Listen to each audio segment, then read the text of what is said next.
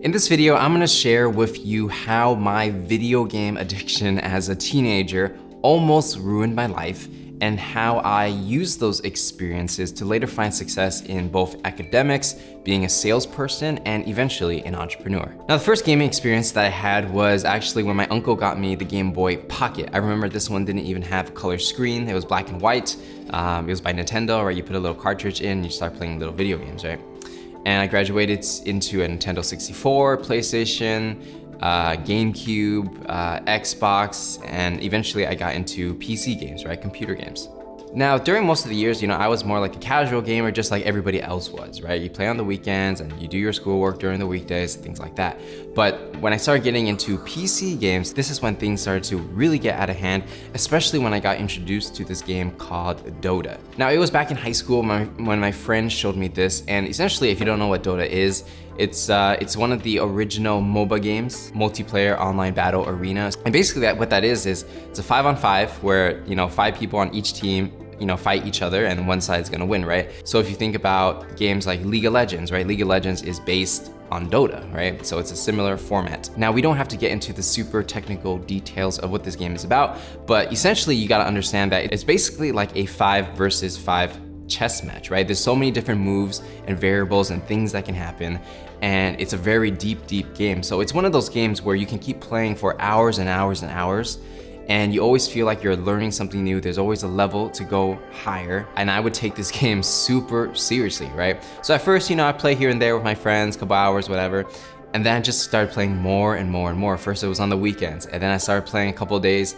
during the weekday, and then eventually I found myself spending hours every single day, even on a school day, playing this game. And I remember I would just neglect my homework in a way, like I would just kind of do it for like 30 minutes or maybe 45 minutes, and then just like, it's good enough, whatever, close the books and then just turn on the game and start playing, right? And my parents at the time, they didn't really say too much about that, but they were probably thinking like, why is this guy playing video games every day? That's kind of strange. And so when this happens, basically, it sucks your life, right? Like, you don't care about academics, you don't care about, let's say, dating, you don't really think, or for me, I wasn't really thinking about the future. All I wanted to do was play this game and get better at it, beat my friends, and just keep progressing and progressing and progressing. And it's kind of a weird thing because it's like, you feel like it's like a constant dopamine hit, right? Because you're playing a game, it's fun, it sucks you in, that's how it's designed, to keep on playing. Not only that, but as you're learning new skills and you're getting better, you feel this sense of accomplishment, like you are doing something with your life, right? So if it gives you that dopamine short-term reward, and then it gives you also that long-term reward of knowing that you're getting better at something, then for me, it was very difficult to, break out of this.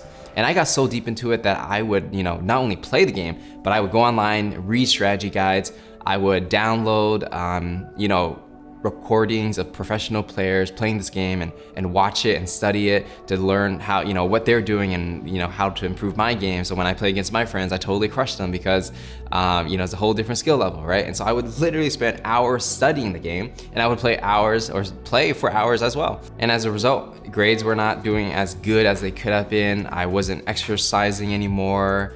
I was really skinny and frail, and I feel like I wasn't really communicating with my parents at all. And it's just like, all these things, it kind of sucked my entire life into just playing this game, and that's pretty much all I cared about. That's pretty much all I knew, and I was only thinking about that during school as well. Now, that's the dark side of gaming, but there's always gonna be two sides of a coin.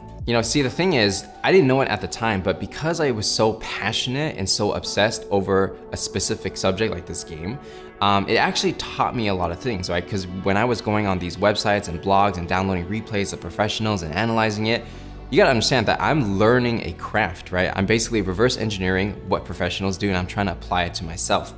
And because I have this obsession and passion, I remember there were people at my school that I played with, I remember they made fun of me. They were like, oh, Patrick, study this game like he's an academic in DotA or something like that. And they were right, I wouldn't say it was right to mock me for it, but they were right in that I was really taking it very seriously, almost like I would people would take their academics seriously. And you gotta understand that this is before Twitch, right? So, watching other people play video games wasn't really a thing quite yet. And so I was doing that, trying to get better at this game because, that was the best way I found to get better. So in a sense, even though it is a video game, learning this craft, learning the skill, learning how to do research online and finding different ways to become better at something that's not so obvious, that actually is very entrepreneurial in a sense. Because what does an entrepreneur do, right? They see an opportunity, they want to be better than everybody else, they study the competition, and then they do the work to actually build a business. Well, I was kind of doing that process, but I was actually just doing for a video game and trying to get better at a skill. So I was super deep into this, maybe 16, 17 years old. And then what changed everything was that, well, first of all, Dota became less and less relevant, and then the new games were coming out, right? And these new games, obviously they're gonna be the next generation games, so they required more graphic power, more computing power to actually play. And at the time, I was playing on an old laptop, 4 years old already, and then my dad basically just gave it to me to use for school and stuff like that. And it wasn't built for gaming. So even when I was playing Dota, it was so slow and laggy a lot of the times, maybe like 30 frames per second, I was still playing this game. And then when the new games came out, they required so much graphics power compared to the old one that, you know, my computer just couldn't keep up. So I would try to play with my friends. It would be just so bad, so laggy, maybe like 10 frames per second, 15 frames per second. And then basically I just gave up trying to play because I didn't have money, so I'm not gonna buy a new computer.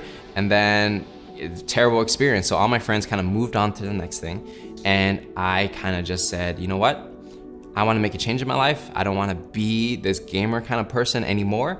And so I kind of just leaned out of it.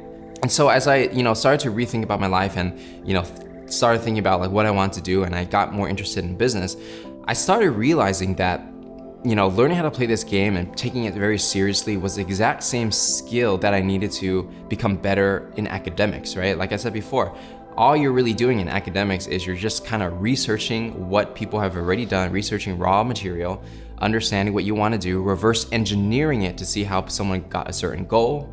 And then from there, you just break it down step by step so that you can do it yourself and you can achieve the goal that other people achieved, right? Because I've learned that process from gaming. When I started getting serious about academics, I was like, wait, this is the exact same thing, right? I'm already a professional at this. So basically I applied that knowledge, applied it to academics, and then just from there, so about 17 years old and onward, my academics just shot up just like that, right? I went from being just like a B- student, C+ student, to becoming like an A student. And that, in my opinion, is quite a big jump. And so basically I turned that gaming obsession, applied it to academics, did pretty well in academics where I graduated from USC with honors.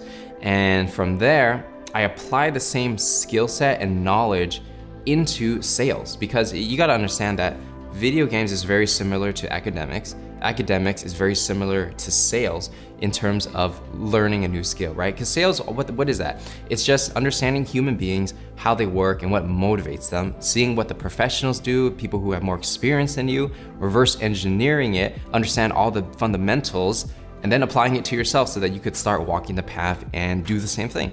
Gaming, exact same thing. Academics, exact same thing. So when I got into sales, I already been training my brain for this for years without really knowing it, and then it just became so natural for me because of the process, right? I wouldn't say I was a natural communicator or natural with people, because I was like this, really introverted gaming person before that, didn't really have much friends and wasn't able to communicate that well.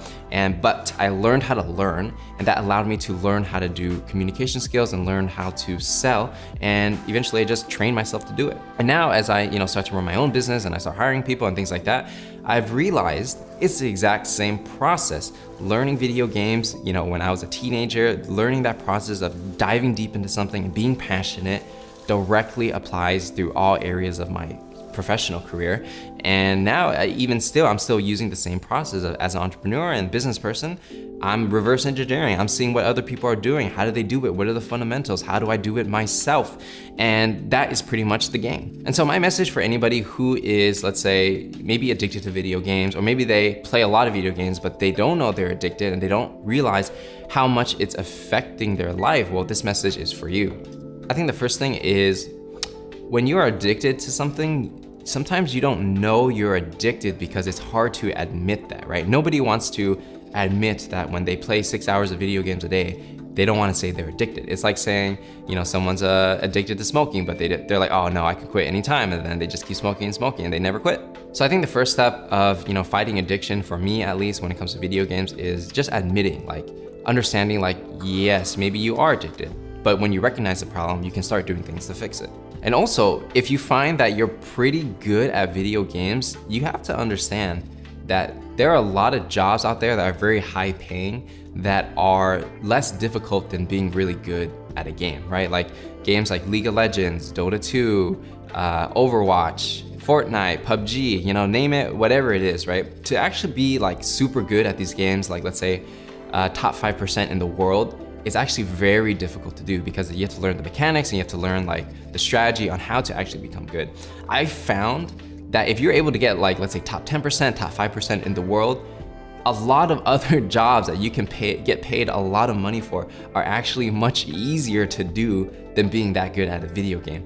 The only difference is that a video game gives you the short-term dopamine to feel like you can keep going and going and going and play forever, and also gives you that long-term feeling of growth where you're getting better at a game, right? Whereas, let's say a job may not give you that short-term dopamine in the beginning because sometimes it is a grind a little bit, maybe there's a learning curve and you don't get rewarded right away.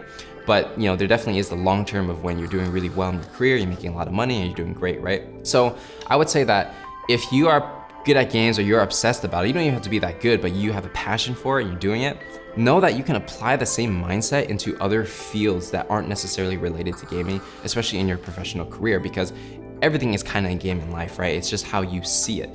The other thing is, if you're so passionate about gaming, I would also recommend trying to find a career where you can, you know, work with games, whether it's being a designer, a marketer, business person, you know, working on operations, right?